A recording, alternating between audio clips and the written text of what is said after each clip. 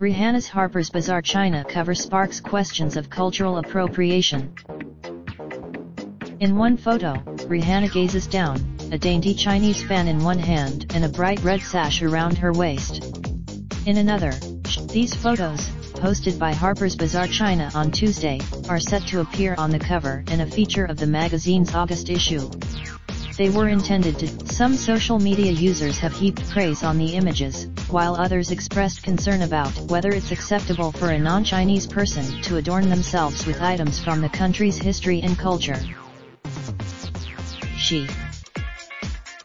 The debate on cultural appropriation, who can wear what, and under which circumstances, has existed for years, though it has become increasingly high-profile.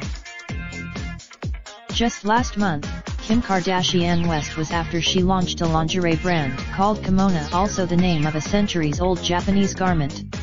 Several other models. Rihanna has previously come under fire herself. In October 2017, she was criticized for dressing like the ancient Egyptian Queen Nefertiti in a photo shoot for Vogue Arabia.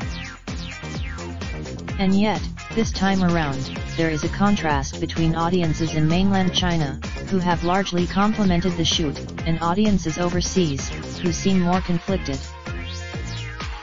On the Chinese microblogging platform Weibo, the majority of comments about Harper's Bazaar cover appeared positive.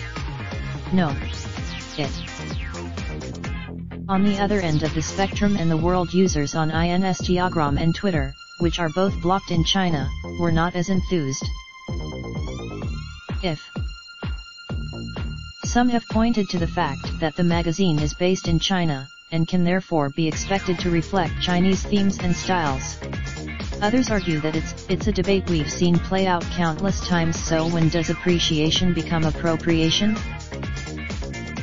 Cultural appropriation in fashion is as old as the industry itself, according to Tommy Tse, an assistant professor of sociology at the University of Hong Kong.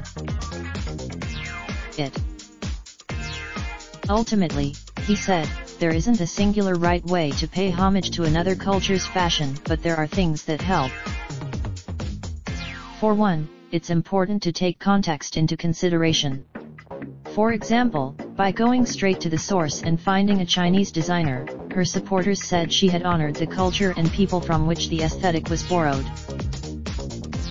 Similarly, her new Harper's Bazaar cover appears to have been produced by a largely Chinese team, including photographer Chen Man, who shot Rihanna's first cover for the magazine back in 2015.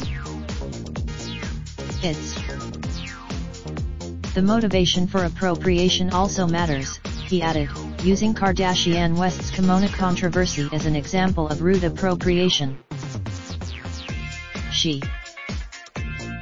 Recognition and acknowledgement are key, he said. Kardashian West, following the backlash, West that she had acted with.